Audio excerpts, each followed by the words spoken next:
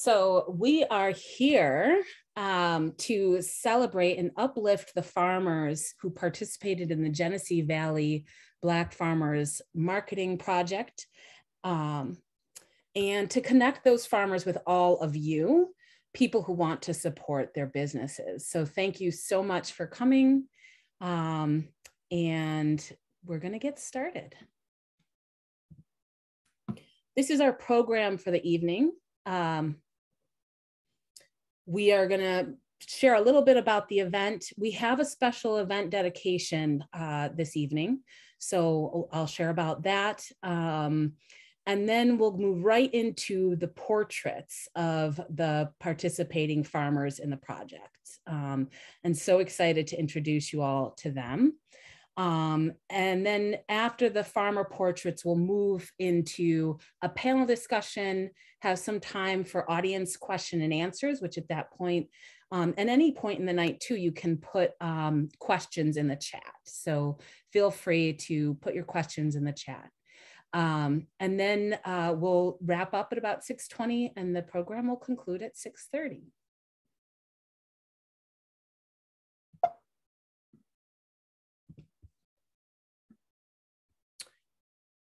So I just want to start tonight by acknowledging this wonderful, beautiful woman, Mrs. Betty Moss, who is the mother of one of our participating farmers, Wilford Moss Jr., who is with us tonight. And I'm so sorry to say that she did just pass this week. And so I just would ask that you all join myself, join us in supporting the Moss family in their farm. So we'll put that link in the chat, and please take a look, and if you're able, join us in supporting the Moss family at this time. And just so grateful for everything that Mrs. Moss brought into this world, and including her son who is with us tonight. So giving thanks.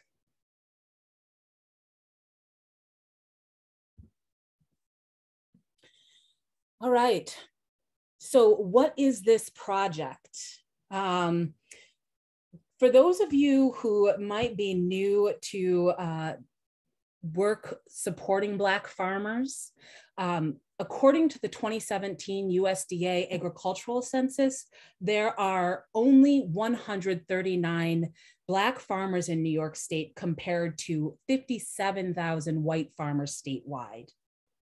And Black farmers make just $1 compared to the $5 a white farmer makes. So for these reasons and many others, Food for the Spirit has been committed to supporting Black farmers in New York State since 2019. So as many of you know, farming is a big business in New York State. It's a $42 billion industry on which every sector relies, right? So it's very critical that Black farmers' contributions in New York are counted, that they are recognized, that they are valued, and really that they are connected to communities, and also Black communities where there are substantial disparities. So as I mentioned, Food for the Spirit has been working with many partners across the state to support Black farmers. We do this through education, outreach, advocacy, and support for the development of networks and cooperative systems. And in August of 2021, we launched this Genesee Valley collective marketing project to support Black farmers in the 9 counties of the Genesee Valley region. And this project was made possible through support from the Genesee Valley Regional Market Authority and the New York State Department of Agriculture and Markets. So we're so thankful for them to make this possible. And our goals for this project were to develop a set of marketing materials to highlight the farmers in this region, their farm products, their businesses, and to connect the farmers with markets of their choosing. So we were really excited that this project was going to help us find more Black farmers in this region who might be disconnected from existing networks of support. And we also hope to connect those participating farmers with markets that wanted to prioritize purchasing from Black farmers, farmers of color. And we envisioned that through a collective marketing initiative, we could connect those farmers that are participating with networks of support and with the markets who want to buy from them.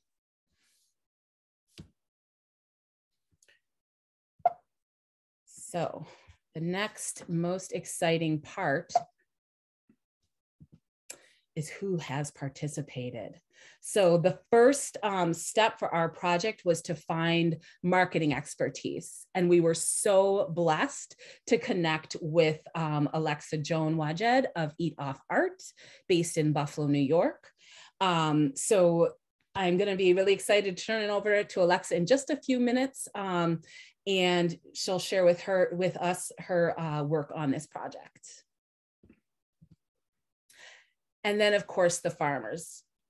You know what, I'm going to back up for a minute because also on this project is, of course, aside from myself from Food for the Spirit, is Emily Miauchi, who's been a key leader in this project, and her expertise around food systems and work in the state has been really important. So just also want to acknowledge Emily Miauchi. Now, onto the farmers. So we had 4 farmers that stuck with us for the majority of this project. We started seeking 5, and we started with 5, 4 stayed on with us through the end of 2021. Kenneth Tucker, who is listed here, who we are going to share some about, recently left the area to move down south to be closer with family. So tonight we're going to be speaking with Allison Espinosa of Workers Croft, Will Moss Jr. Of Moss Fresh Fruits and Vegetables in Albion, and Pamela Reese Smith of Harlem Brewed Teas. So before I turn it over to Alexa, I just want to share a little bit about lessons learned, and I'm right at time, so I'm going to move quickly here. Just that through the project, we learned a few things. So first of all, we learned that our original vision for just connecting to farmers to markets was not quite right. The farmers participating certainly wanted folks to know they were out here, that they're doing this work, that there are Black farmers in this region, and they want folks to know about them. And you'll hear more from them in each of their own ways regarding their stories and how to connect with them. But each of the farmers participating had very different needs in terms of connecting with people and potential markets. And there was a pretty substantial concern across the board around tokenism and folks who are coming forward to support Black and farmers of color, but maybe in not quite the way that that they need support, that folks need support.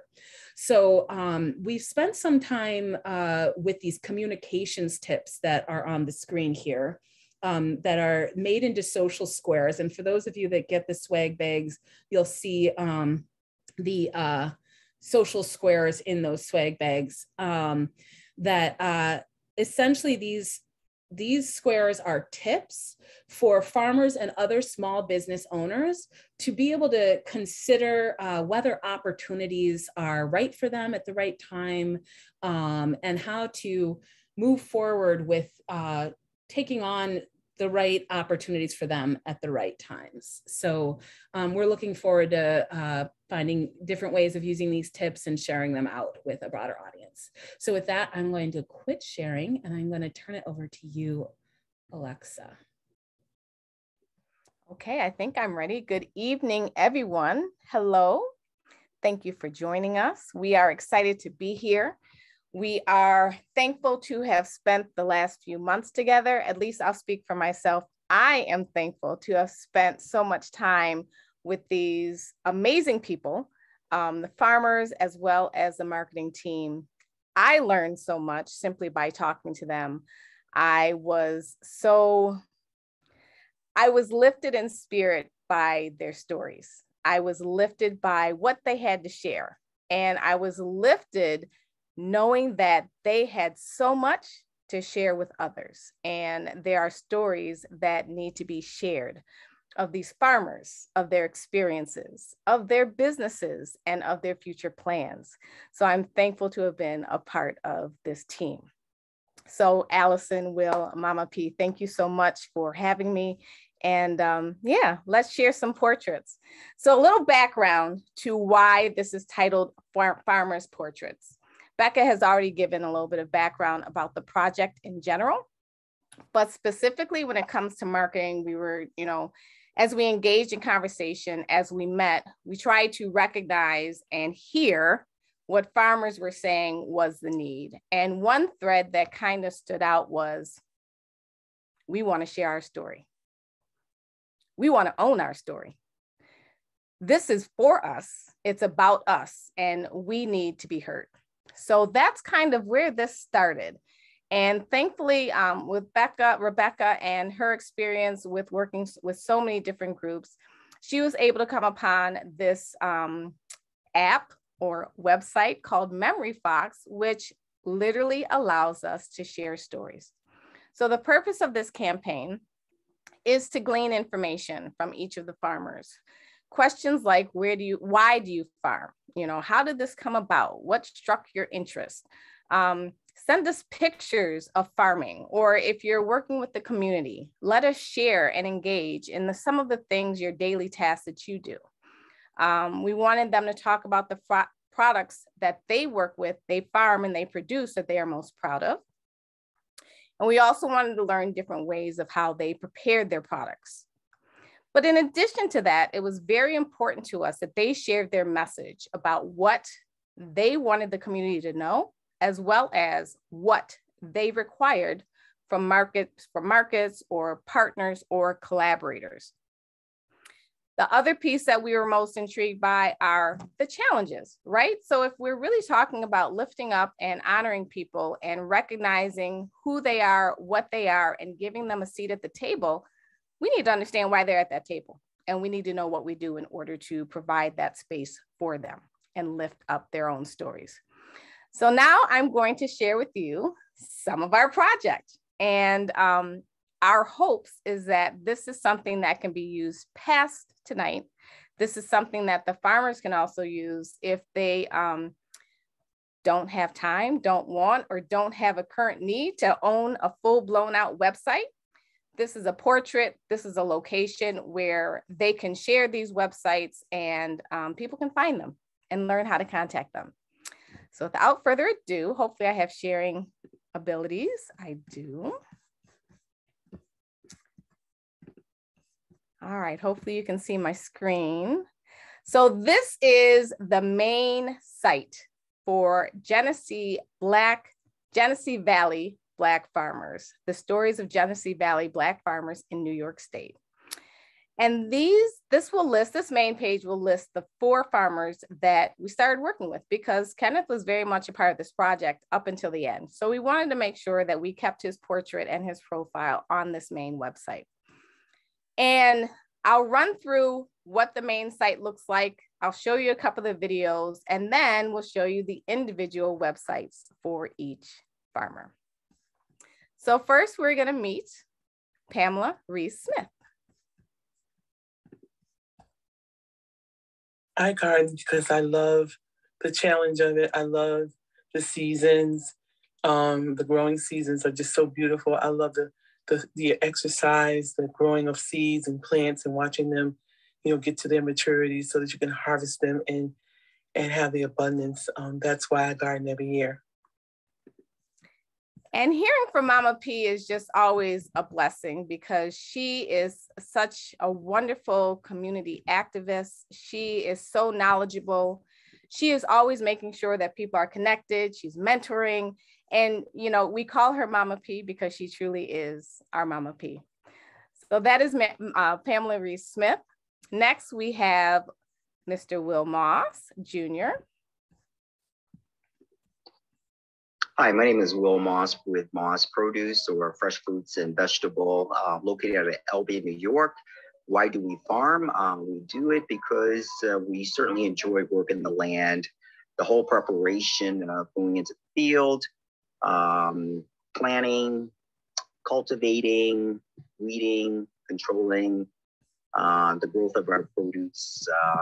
We enjoy the harvest time, and also to be able to serve the community public in nearby markets. We enjoy the interaction with our customers and seeing the satisfaction and appreciation of our work of fresh food, produce, vegetable that we provide them. Wonderful. Now we have Miss Allison Espinoza. So to answer the question as to why I farm, what makes me farm, I believe humanity intrinsically, we are tied to nature and the cycles of nature, whether that be the growth cycles, the moon. And so I believe that we have a natural tie to nature. I know I have a natural tie to nature, and I like to advocate for that. And I also like to inspire others to have some level of sustainability and self-reliance. And I feel that everyone would benefit and does benefit from either eating something that has been cultivated with love and care and tenderness and attention, or themselves enjoying the fruits of their own labor, literally. And then finally, Mr. Kenneth Tucker. Hi, my name is Kenneth, and the reason why I like farming is because the work is exhilarating, is rewarding. I think my most favorite part is the harvest, knowing that I actually collaborated with nature to be able to produce something that's so nutritious and healthy for my community. I think it's important that young Black youth get involved in farming so we can have control over what we put in our bodies and the amount we put in our bodies. I think actually that's like one of the most important topics facing our community at this time. Thank you. So as we started this project, you know, as Becca said, we went through a learning process, and we thought, we were like, okay, we know we want to make sure Black farmers get out there. We want everybody in the world to know about Black farmers. We want them to support them because that's just how it should be. And the light bulb was, hey, wait a second. Every Black farmer has different needs. They have different capacities.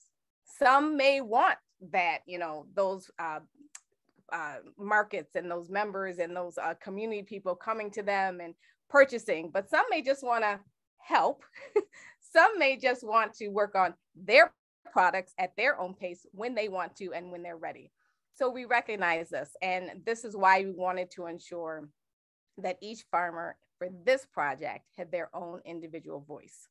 So we started with the main page, and I won't go through every slide because I know we don't have that much time together.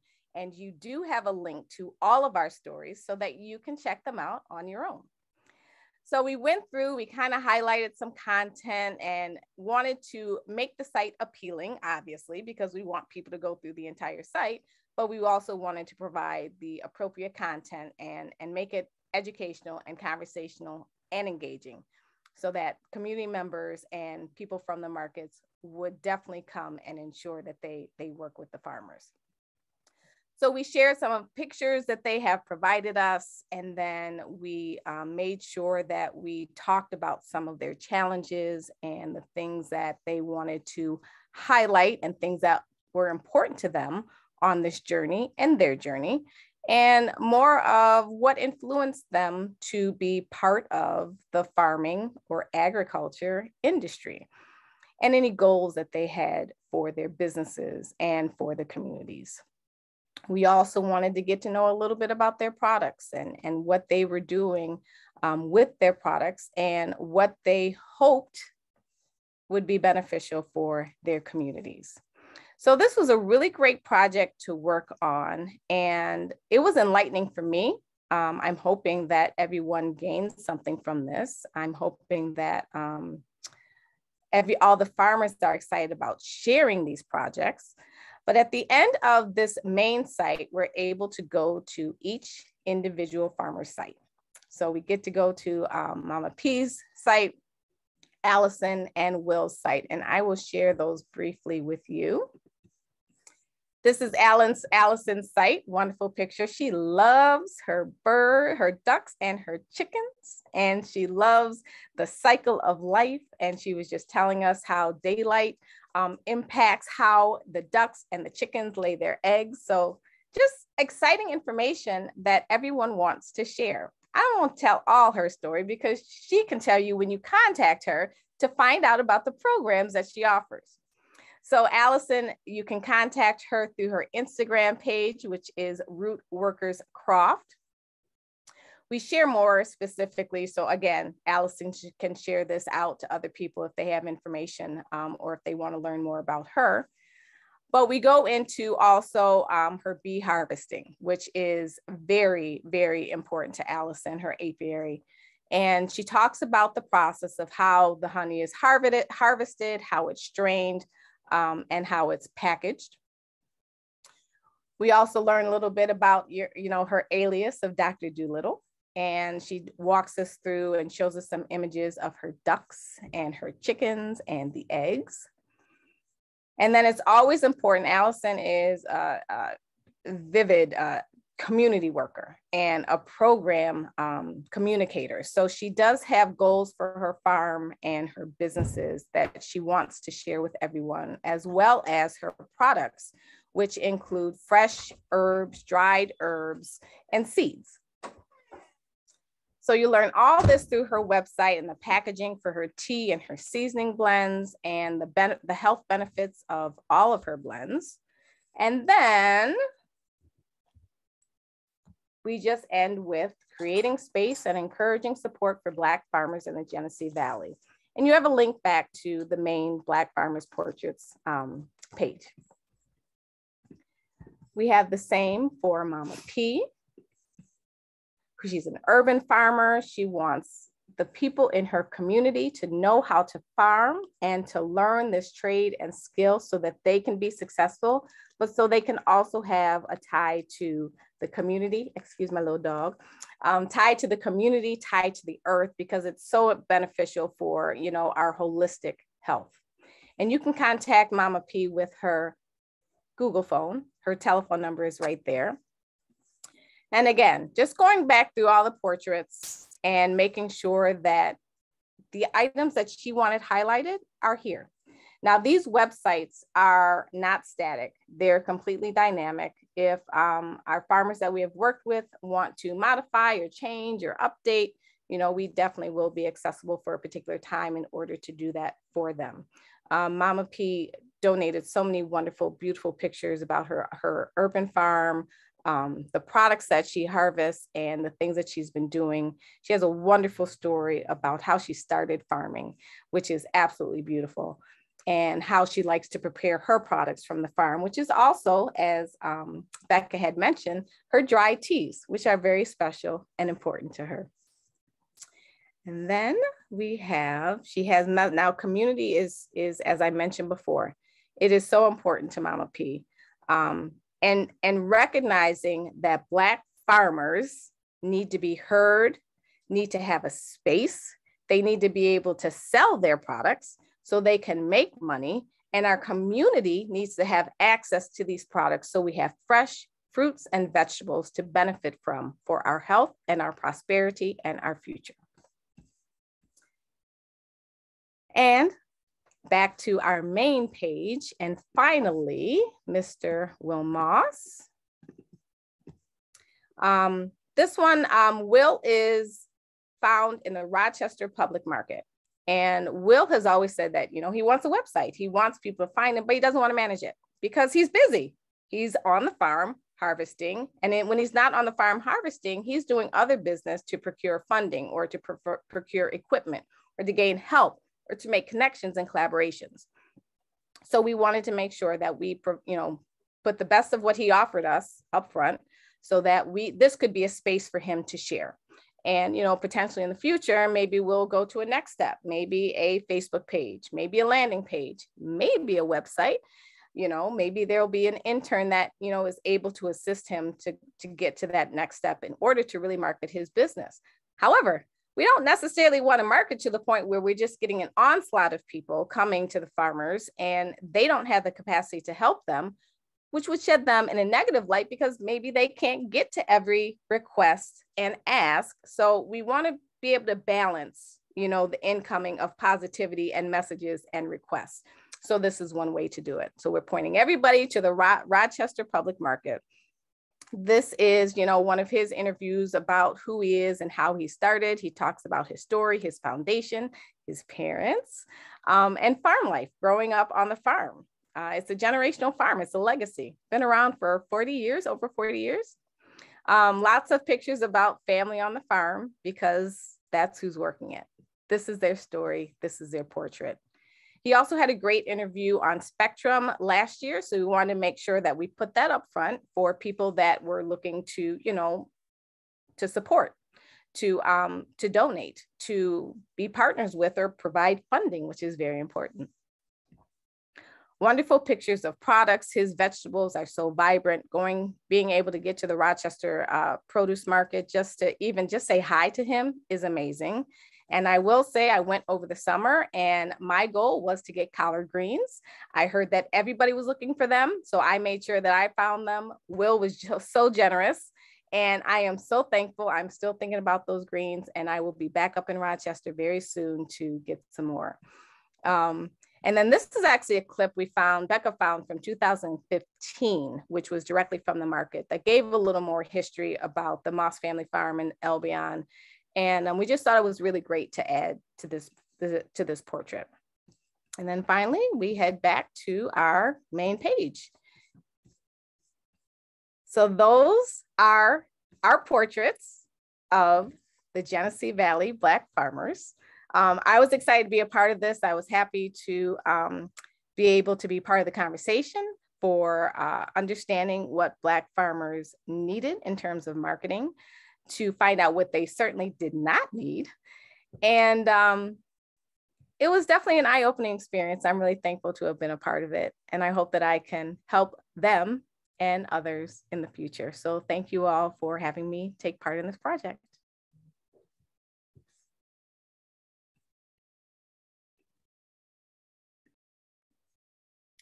Thank you so much, Alexa. That was really wonderful. And it was really wonderful experience working with you throughout these past months as well.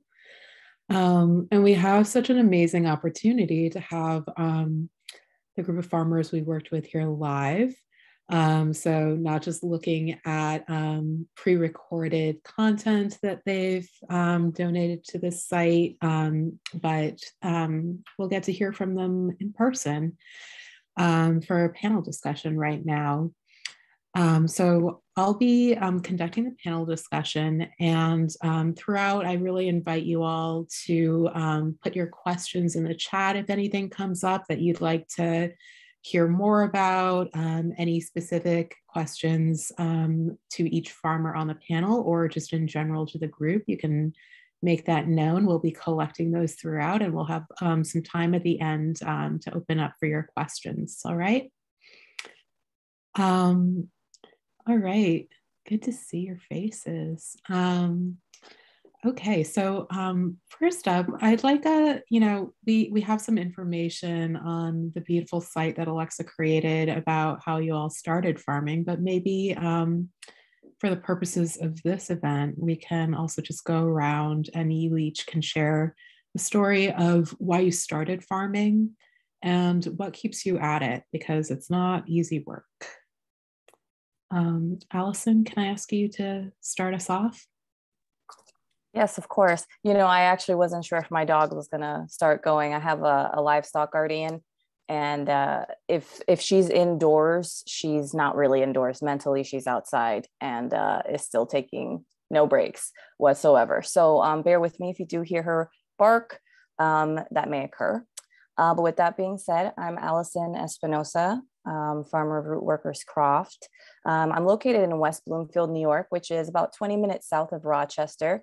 So I am located in the Finger Lakes region. I'm closest to Honeoye Lake, but my favorite lake, or one of my favorite lakes, is Lake Canandaigua Lake. And that is where I find myself most often if I am not on the farm, is trying to be out on the water. With all of that being said, what brought me to farming? Is that the question, Emily? Okay, well, long story short, it's not as if I really grew up on a farm or with a family that my immediate family was doing any farming. I am of Puerto Rican and Dominican descent, and as well as Nigerian. And having that background growing up Afro-Caribbean and in Florida, so right where all the hurricanes hit is where I am from. So leaving there at the age of 18 and actually going to live in Syracuse, New York, at that area, on a horse farm was, I would say, one of the most eye-opening experiences I've ever had. I've always been very close to animals. That's always been something that has been just intrinsically very close to my soul. I've been very close with animals as long as I can remember, if not, pretty much since being a baby. Like feral cats would like me, and just like everybody else. So not my story, my mom's stories. So I just go by what she says. So I've always had a tie with nature in that way. And so anything in pertaining to animals, and though that sort of is what brings me to doing the type of farming that I do, which is mainly focusing on my livestock work. And while I was in New York, I began studying veterinary medicine. So I'm a certified veterinary technician and have been for over a decade now, and constantly expanding my education and continuing education for that, because many things innovate and change in the veterinary field. But I've also pursued herbalism. And so just kind of doing animal and livestock herbalism. And so these were passions that I sort of had with animals always. And so when I finally, found my husband, became pregnant, and all of that, I had my son. And I began to realize that baby food is scary with all of the preservatives in it. And there's really scary things happening with children's snacks and foods. And so when I was pregnant, very early in my pregnancy, grocery shopping was scary and horrendous. So at that point, I was like, let me start tomato plants and let me start container gardening. And I was living in Denver, Colorado at the time. So you can imagine just not a lot of space. But what really brought me there was actually my son, and understanding that I wanted my son from inception, me to eat the healthiest foods, me to have access to fresh produce and fresh food. So everything that I was eating was building my son. And from there on out, all I thought about was taking care of him and our future generations, and those that are here now, and the more vulnerable populations, and those that don't have access to fresh foods or even have access to land. And I want to be able to offer that. So that's what really brings me to farming. That's what brings me to wanting to teach Black and brown folks how to raise chickens in a really easy way. We can all be farmers out here if we want to be. And there are ways for us to have sovereignty and self-sufficiency. And I can tell you, collecting 20 chicken eggs a day, that's pretty powerful for me. Thank you, Allison. I love how you connect the ways you meet your own needs to meeting community needs. Will, can you speak next? What brought you to farming? I know your story is quite different. Sure, absolutely. Thanks a lot, Emily. First, I want to thank the whole panel, Rebekah, Alexa, for being a part of this Genesee Valley Black Farmer Organization. It's been very interesting, eye-opening, and it has provided a lot of opportunity for me to consider going forward with farming. Thank you so much. And also I want to thank everyone for the tribute and well wishes for the passing of my mother. She definitely was instrument in the reason why I decided to farming. She, as well as my father, they started this farming, basically a family affair, about 40 years ago. Both of them are from the islands, the Bahamas. It's the culture of working the land, growing your own produce, cultivating, harvesting sharing fresh fruit, vegetables among family members. So when they moved here, I'm going to say about in the probably early mid 60s, they just continued to work the land. They got involved with some of the major local farmers here in Albion, New York, where we're located, situated between Rochester and Buffalo, Orleans County. My father, worked many jobs, and but he always kept his connection with the land. And after retiring, he decided to go full force in being a farmer, and also growing his own produce and providing to the public, specifically in the Western New York area. And as mentioned, as part of my website, we attend the Rochester Public Market. We've been there for well over 30 years. Why I farm, it's specifically me and my family. I could speak for myself, which I believe also my siblings, I have 7 of them. It's exciting, it's exhilarating.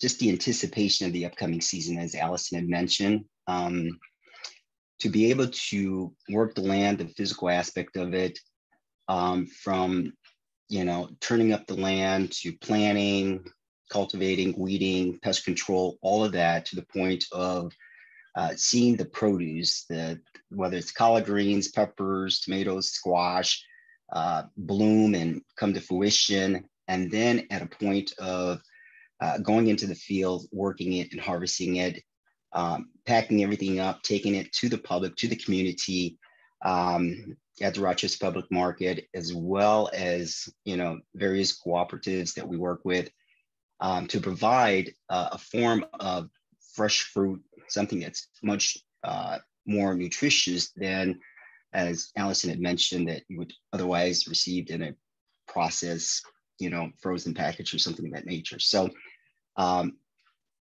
that physical aspect of it is great. I love the planning of the season, coordinating. And this is something that Alexa and Rebekah and Emily has helped me with to think about, as far as, expanding our business, getting more of our produce and product out to the public. So we certainly do appreciate that. We love the connection of working with customers. I mean, we have a lot of loyalist customers, repeat customers that know us in the area, the Rochester Public Market, that appreciate what we do, and we certainly appreciate them. And it's just a connection that we have with them, as far as what we do, what we produce, and the acceptance on their part of the produce that we provide to them at an affordable price. So all of those things, excitement, working with the community, interacting with people, is what brought me to farming. Thank you. That was beautiful, Will. Thank you. How about you, Pamela? What brought you to farming? What keeps you at it? Pamela, you're on mute. I had my little finger right on the unmute button. Think that's funny, Will? Will is so cute.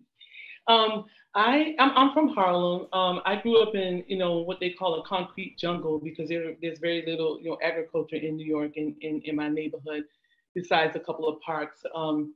And moving to Rochester to a whole different, type of environment, and learning from my ancestors that my great-great-grandfather was a farmer on 50 acres of land in South Carolina, prompted me to try and grow my first garden. After I found out that, he existed, and that's where it started. That's like over 45 years ago that I started my first garden.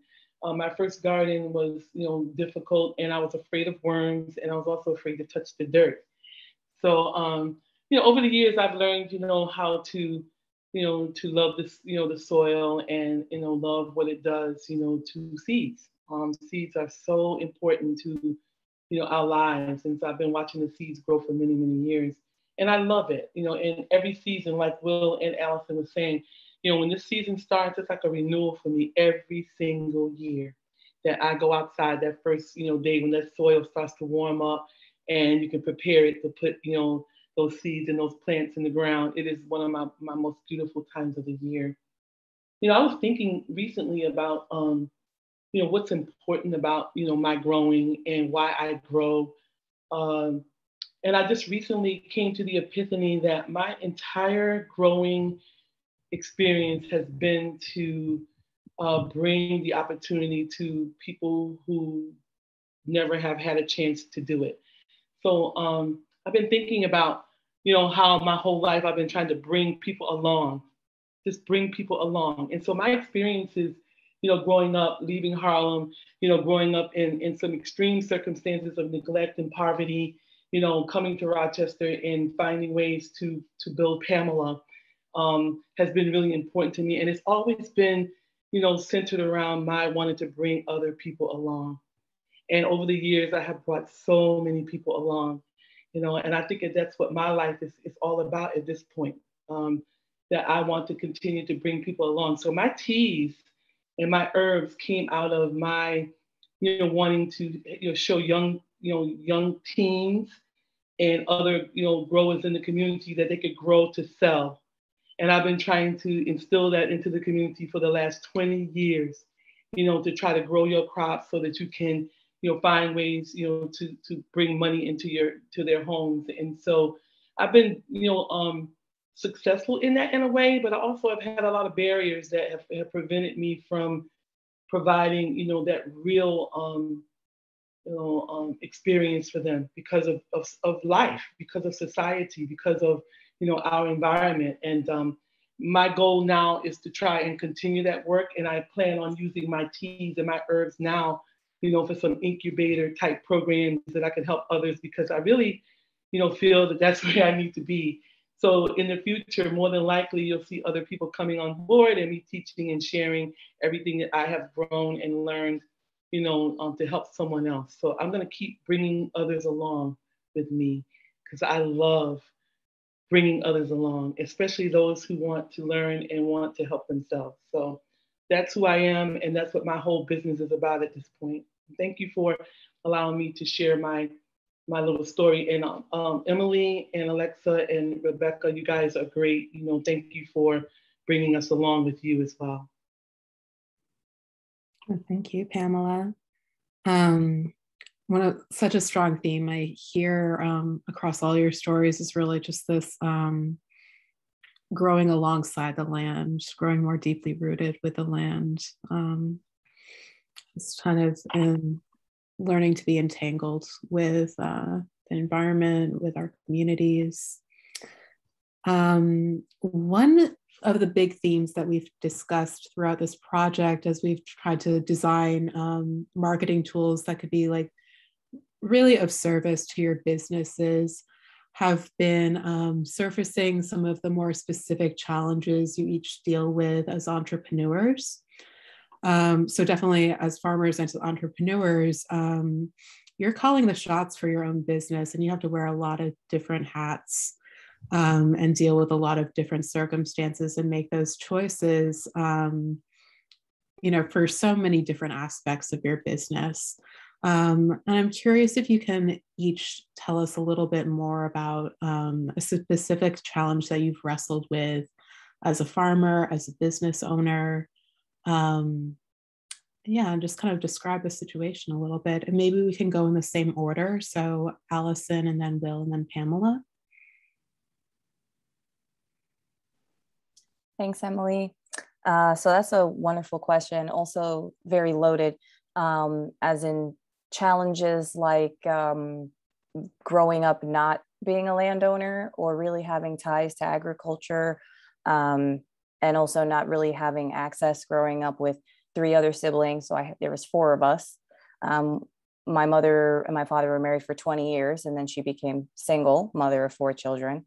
And so that was, going to different high schools. I've had to adapt to challenges. So usually I think what most people would perceive as like itemizing challenges, I just go. I think there's at this point, I know Mama Pamela has has been in community with me. Will has been in community with me. Rebekah has been in community with me for some time. I'd say Emily, I definitely has had some conversations with me in the past. And there's also a few of you on the call that I can see that I definitely have worked with. And I just go, and whenever there's a challenge or something that comes up, I identify the solution. And so I will say one of my preliminary challenges and my more, I think, palpable challenge would be just farming on my own. So now being a single mother of a son, my son is 6 and he thinks he's big man on the farm, and he tries his best, but he is a great chicken tender. I'm not gonna call him out on that. He's really, really great because he's not here to defend himself. He's wonderful at tending to the chickens and he will collect chicken eggs. But if I have tomatoes present, he's collecting the tomatoes in his mouth. So he helps as much as possible. But really a lot of my physical labor is done by myself. Much of it is. So changing the bedding, it's labor. My main challenge is labor. And I run my farm on a little bit over an acre. I have to keep up shelter. I'm constantly growing my flocks and moving flocks through. And so when I identified one of my main issues as being labor, I decided, okay, well, I'm going to go for grant money. And once I get grant funding, I'm going to have built an enclosure of raised beds. And it's going to be pretty much bird proof. So my chickens can freely range without me worrying about them getting into my goods. And it's something that I could easily work. So I kind of troubleshoot a lot of those things. And also making much of my work consultation based, making much of my work education based, making a lot of it in a way where you can contact me for programs. If you wanted to learn livestock tending, or if you wanted to learn herbology, or if you wanted to learn anything, like these are sorts of the things that I had to identify. Labor. I'm spry and healthy, but that doesn't last forever. I know my body won't last forever in that way.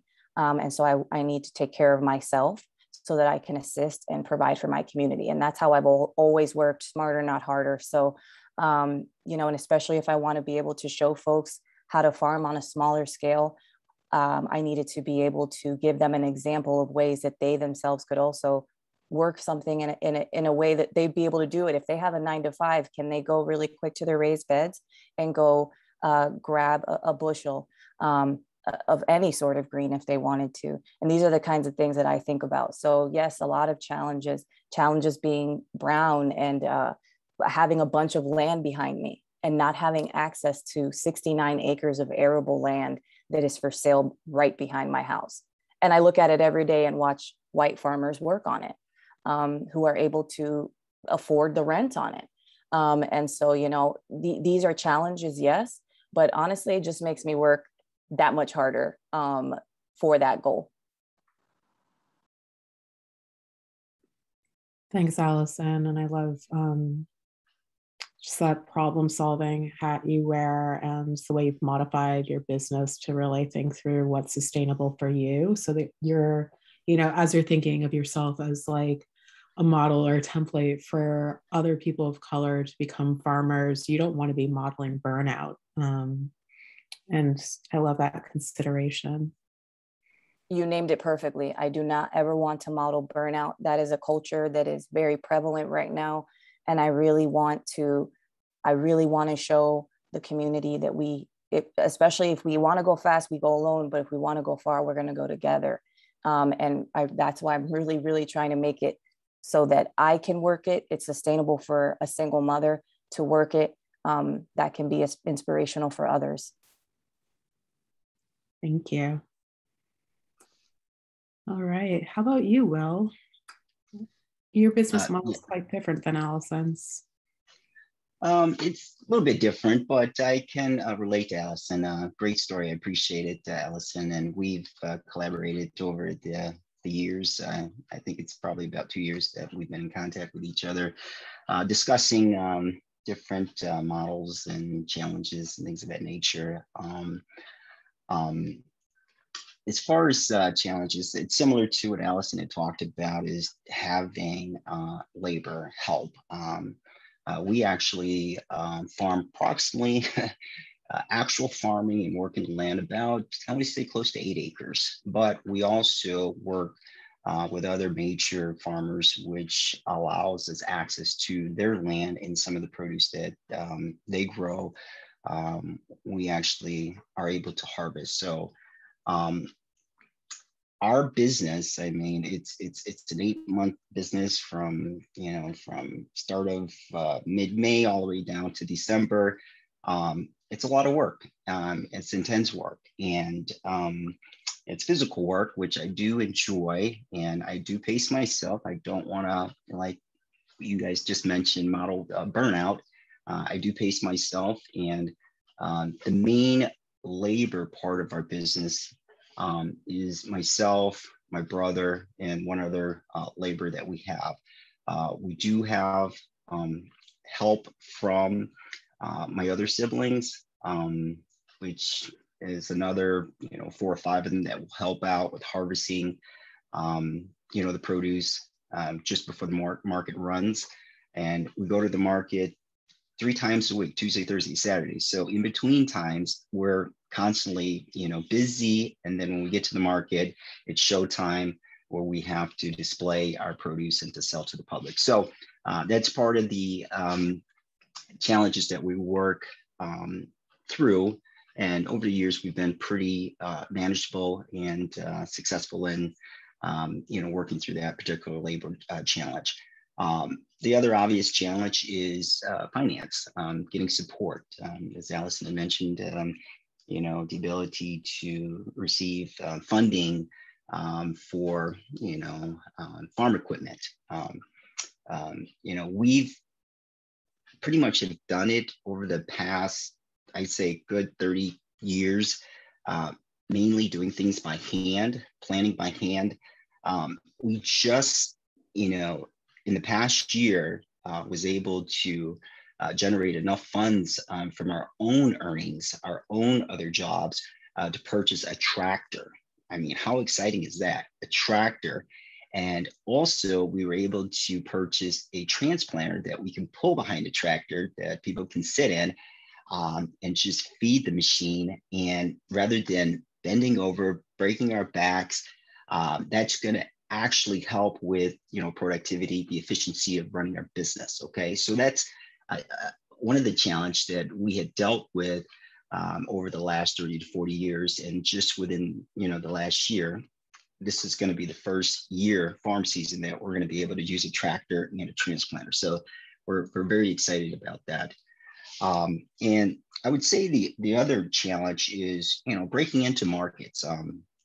We're equal opportunity. We love all people, Black, brown, white, of different race, class, gender. And at the Rochester Public Market, it was, it's kind of difficult to break into that market. And we started with just one stall, and was relocated to another year after another spot after probably working there for about 25 years. We were given 2 stalls, which was very exciting at the time. And, we kind of pushed it. We talked to the right people, and we felt like it was a little political as far as trying to get 2 stalls. And, but we broke through. We were pretty persistent. My father, my mother, they did a great job in, building a reputation in the community to kind of work through the challenge of saying, hey, we are legitimate Black farmers. We deserve, equal representation. And so that was also to kind of work through that challenge. And I must say, not only do we have 2 stalls, we just over the last 2 years purchased an additional stall. So now we have a total of 3 stalls that we're working with at the Rochester Public Market. So, the challenge of labor, the challenge of funding to get equipment, and also the challenge to break through, barrier markets to be seen, to represent our business, to present our produce to sell to the public.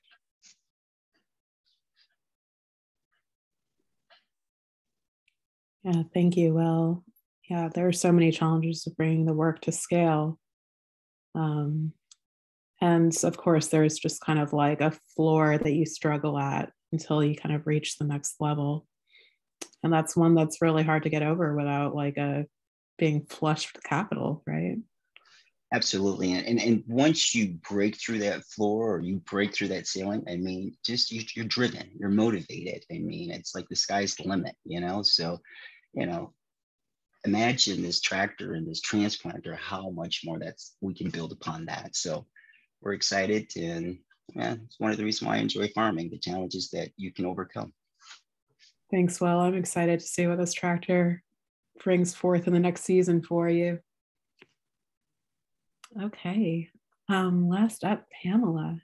I know you've already mentioned one challenge that you've experienced with just demonstrating the kind of like economic sustainability to youth. If you want to expand on that or others, please go ahead.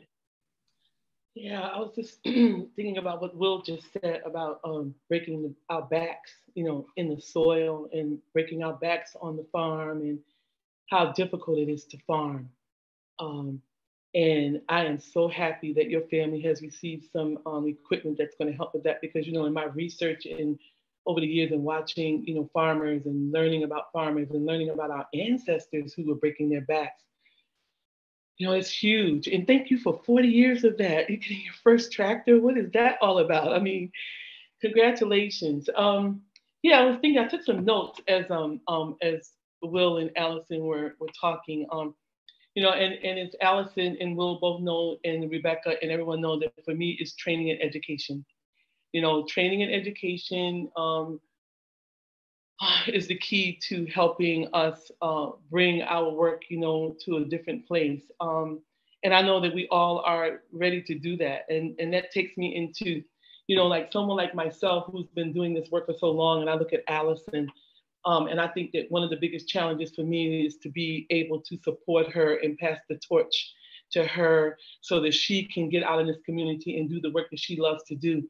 And we have all of these challenges and these barriers that get in the way of all of that, because it's not really that serious, you know, for us to be, you know, able to, you know, bring, you know, those resources to the community. And it's something that I've been fighting for many, many, many years. So, you know, I look at Allison and I look at, you know, at her work, and one of the things that I will do is to continue to hopefully reach out to her and get her in the community the way that she wants to be in the community, and try to, you know, remove some of those barriers that prevents young people like herself, you know, from reaching her goals. You know, I think that's very, very important. And as far as challenges in particular, I am a master at solving problems. I think I've been solving problems since I was like 2 years old. I don't know. You know. So, and what was the other part of the question, Emily, that you were asking me? It was really just to describe some challenges and like how you do them. So yeah, you've been telling us. Yeah, my challenge is really, you know, bringing the next generation along, and I think that that's very, very important. And I'm hoping that I'm on the advisory committee, steering committee for Black Farmers United, and I know that Black Farmers United will one day be able to provide some of those resources to young people like Allison, so that we can make sure that her future is broad and successful. And there are many Allisons out here who need that support. So hopefully, you know, we'll create some type of you know, training and education where people like myself can pass on all the knowledge and, you know, skills that can help, you know, them be better. And I mean that from the bottom of my heart. Yes, thank you. Yeah, I think one of the big messages that we hoped would come across here is just that there are Black farmers in this region, right? And we need to be growing more of them. And that happens by demonstrating like the viability of farming. That happens through training and education. It happens through mentorship. All of these things are so important. We've had a couple questions come through the chat, two that are somewhat related. And I am going to relay both of those, and then maybe offer a way they can be kind of combined. So we have from Victoria, what is the best way consumers can help Black farmers other than purchasing their products? And then from Chris, a question of how good markets, how markets and partners could consider being good partners to Black farmers. So each of these questions has to do with like, what are your recommendations to consumers, to markets? How can both people at an individual level and then groups or markets actually work best with you? So what advice would you give at each of those levels to be good partners to you in your work?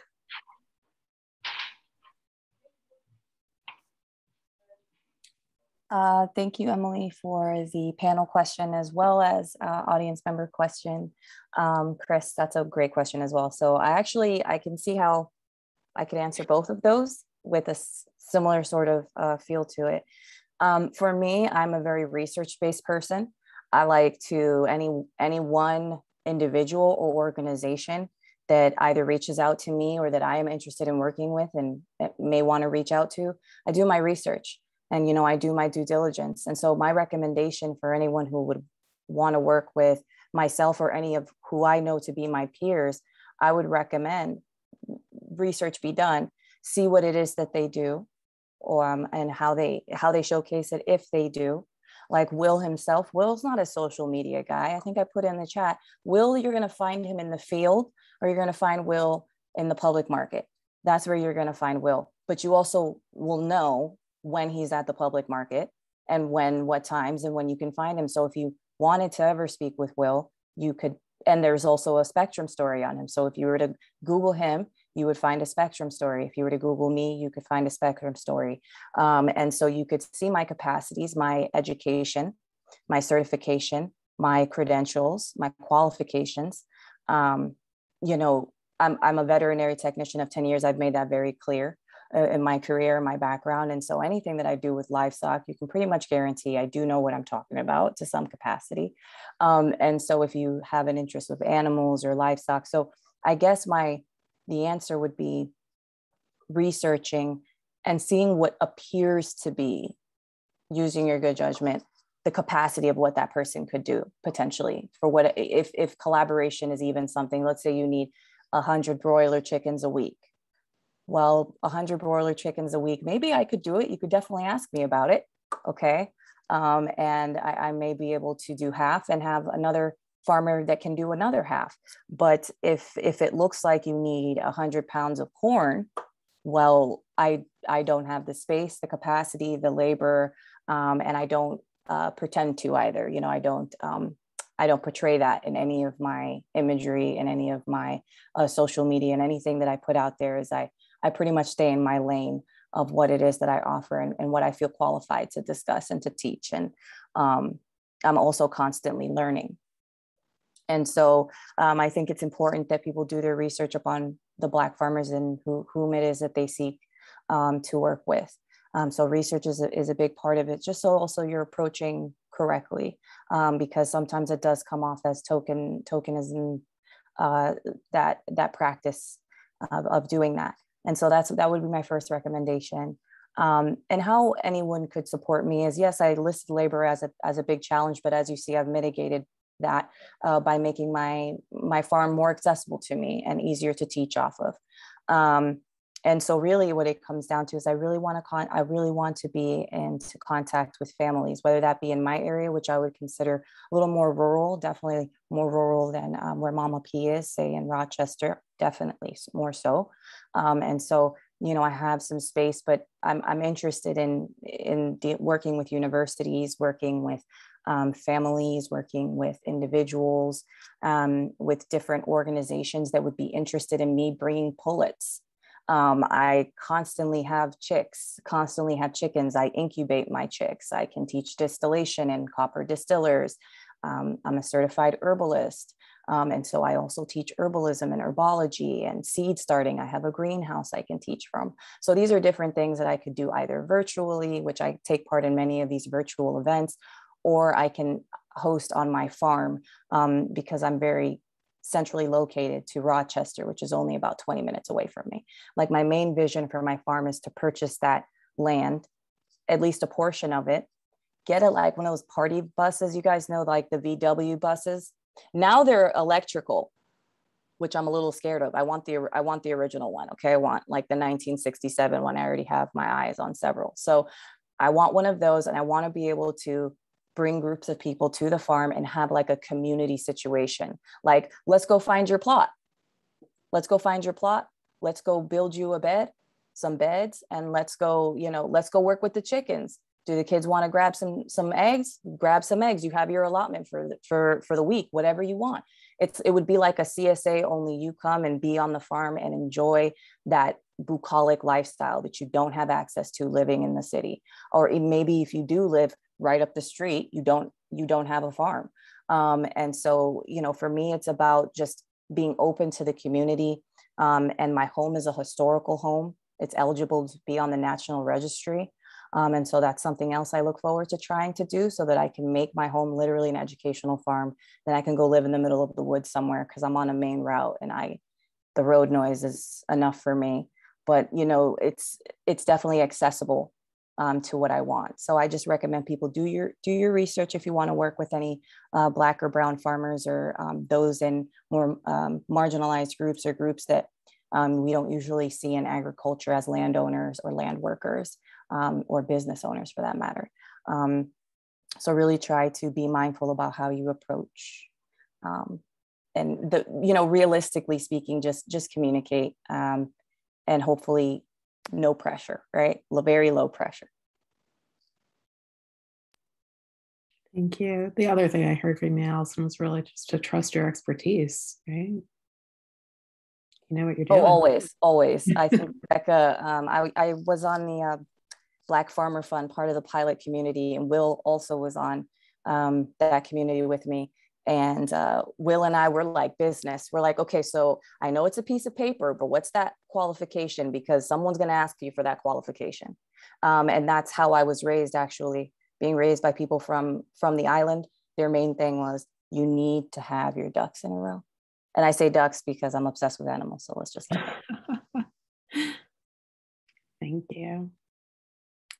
Pamela, Will, do y'all have comments on what would make a good partner for you, either on a consumer end or on a business end? Yeah, I haven't figured that out yet. But my goal is to create this training and education environment where people can come and learn how to replicate, work that's being done in the community, especially in the urban environments, because the inner city, where I live and also where I have worked, there are so many, challenges for people to get that education and training. So I'm hoping that I will, open that up, and I'm hoping again that my T's will be, help with the incubator part of that, because I really believe that, people need to be uplifted, but they also need to be, provided space so they can build their own. I don't necessarily, believe in any other way at this point than to bring people along so they can be on their own and, do this. And so training in education about growing big crops, being able to share those crops within these underserved communities where they live, and also be able to provide a way to sell their crops and increase the capacity for these crops. Because New York State is so short, in the gardening season, there's all other kinds of ways that I think that we can and should be trying to provide opportunities. I've been doing this, I've been working in the community for, like I said, over 30, 40 years. And when the mayor brought me on as the community garden coordinator, it was because of my capacity to build community, to motivate people, to get people to believe in themselves, to give them a voice where they live. And there's all kinds of demonstrations like that in my community, in the Rochester community that still exists, where those projects were started and the residents are still running those programs, but they still have a lot of issues. So I agree with Allison, to reach out, find out about people's history, find out what they've, been able to accomplish. And if there's some way that you can fit into the mold, step up to the plate, come and teach a class. If you have skills that you can share, come and do that. But my biggest thing is to provide a space, to bring others along. That's my new motto, is to bring others along. So thank you. Thanks so much, Pamela. I really appreciate that message that help should facilitate self-determination and sovereignty. It should not be charity. We're looking at help that doesn't create dependence. Okay, well, we have about 7 minutes before we pass it back to Becca. How about you? What would make a good partner for you? What qualities? Okay. Just as what everyone else was mentioned, Pamela and Allison, just to get to know myself as well as my family farm. The best way to reach us, as everyone has mentioned, is to come to the Rochester Public Market. Come see our display of produce and vegetables. We have a long-standing there at the Rochester Public Market. Like I said, over 40 years. We pretty much know the rest of the 300 vendors that are there. Even the people that are in the office, that run the office, they know my family very well. So from a credential representation and legitimacy of us being farmers, you can ask around and most of the time, people do know us, okay? So as far as making a good partner, I do meet a lot of potential partners at the Rochester Market. We talk, we discuss many different possibilities. Some have asked to come to our farm, see what we do. We've actually shown our land and our production to people that have come out just to see what we do. Rebekah had an opportunity to come out and see our land and harvest some produce during the harvest season, so that was awesome. We have school children, teachers, schools that would like to bring their children out to see what we do, to expose young children to this agriculture or this farming way of life. Just give them a sense of something other than just the city, something that they're not used to seeing, or the children has an eye-open sort of excitement of what we do. And it's amazing to bend over and to pick their own crop that they can actually eat off of the vine, as opposed to going to the grocery store. So we do that as well. We've had Spectrum News come out, and they did an excellent interview of our farm and the folks that work the farm, including my father. So you can pull that website up or that interview to learn more about us. And also a thing that we do is around Thanksgiving time, we have, like I said, we meet a lot of people that come to us looking for us to provide produce, to provide to families that are in need, especially around Thanksgiving, the holiday time. And over the last, I would say 5-6 years, we've been fortunate to provide produce to feed approximately about 400 families. Some of the, what Allison mentioned, it can be challenging, but we do all of that plant planning, produce planning in the earlier part of the season. And then each and every year we kind of build upon that to anticipate more businesses like that or partnership like that. So it's exciting. Just come to the Rochester Public Market. As people know, I'm low profile. I'm not on social media, anything like that, because I'm just too damn busy working the farm, which I enjoy. Okay, so in order for me to bring you the produce, I have to work the field, and I have to coordinate it and bring the product to you. So I appreciate that. But I'm pretty easy to find, and stop by the market. And if you have time, if you're in the area, I'd be more than happy to talk to you. Yeah, thanks so much. Well, I also appreciate the reminder that, like, hey, you're a farmer, you're in the field. People can come to you.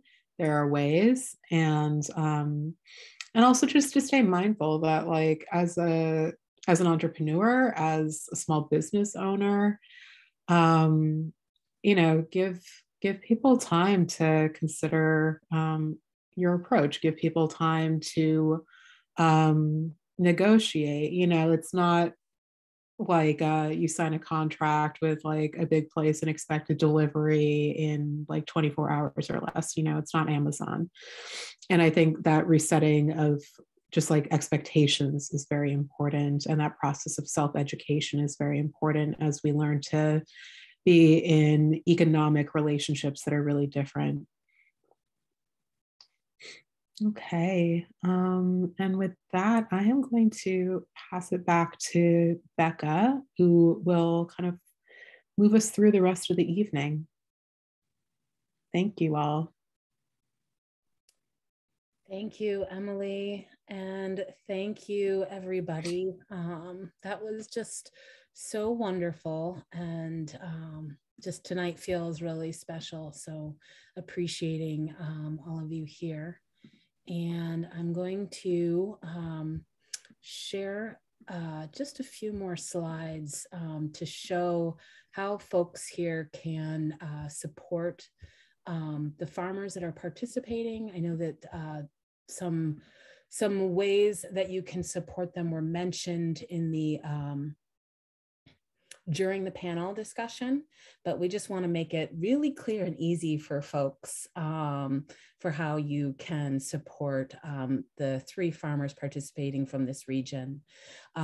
So first of all, thanks for supporting by showing up tonight, first and foremost. Just really glad with the turnout, and just feels very warm and just like a really special time here tonight. So appreciating that.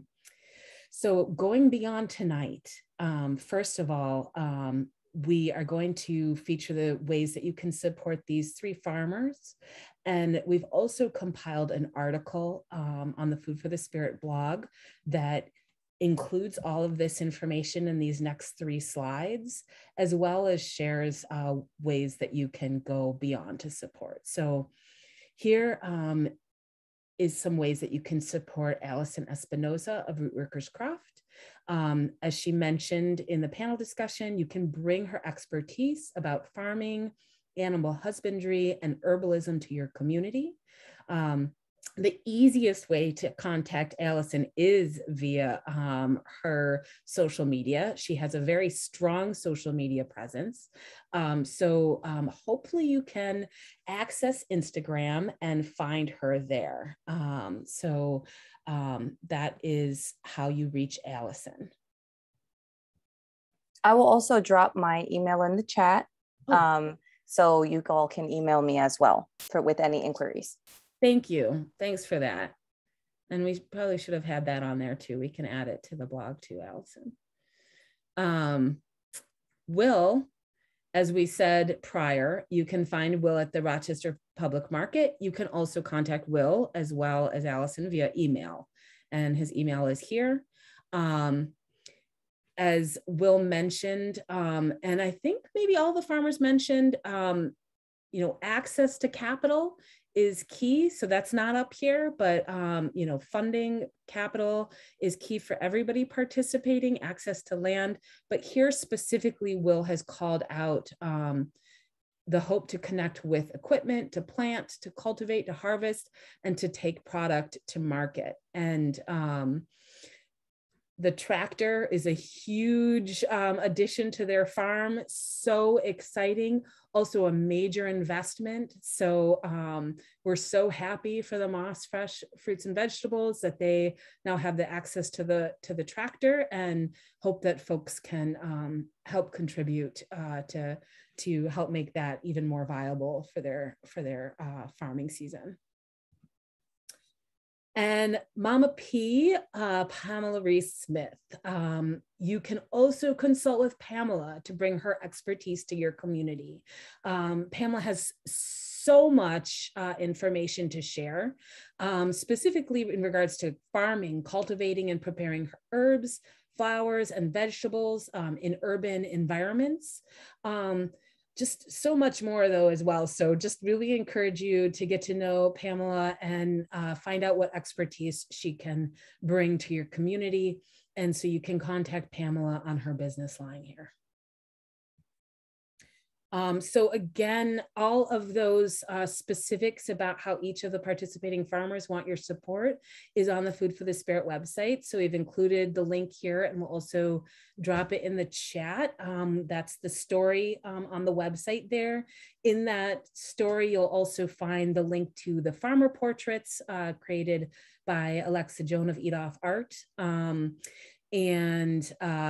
Links to each of the individual farmers' pages that we shared earlier tonight, as well as other information just about the project as a whole.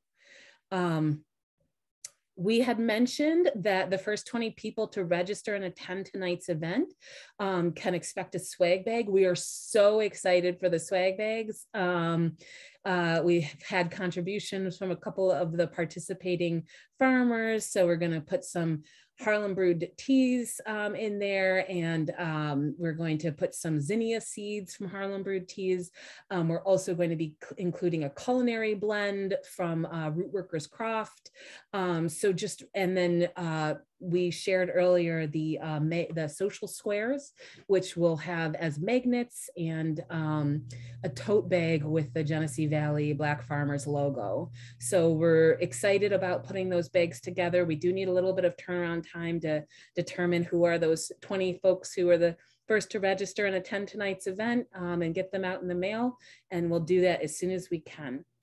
And then also just want to remind folks, please, please, please consider donating to support the Moss family, to contribute to funeral expenses and to the tractor, and just to really give them a boost as they move into the farming season. So if you have questions, you can contact me or anybody through the contact information in the website there. And I believe that is it. And I'm going to take the spotlight off of myself so that we can all just see each other for a moment. And I just want to thank everybody again for coming tonight. And I don't think I can see everybody on the screen, but it is just so wonderful to know that all of you are here. Thank you, thank you, thank you. It's so wonderful to see so many wonderful faces. People I don't know, Ash Chan, wonderful, and Mama Kay, Mama Karen, Onika, Beth Gosh, Chris Hardman, Laura Glassner, Miss Barr, Gail Wells. Thank you so much, Anu. So many folks here tonight, Kira, just thank you all for coming out tonight and supporting this effort here in the western side of New York State. So, or upstate for those of you who are in New York City. But thank you so much and appreciating you all. Alexa, Eat Off Art, thank you. Emily, of course, thank you. Allison, Mama P, Will, thank you all.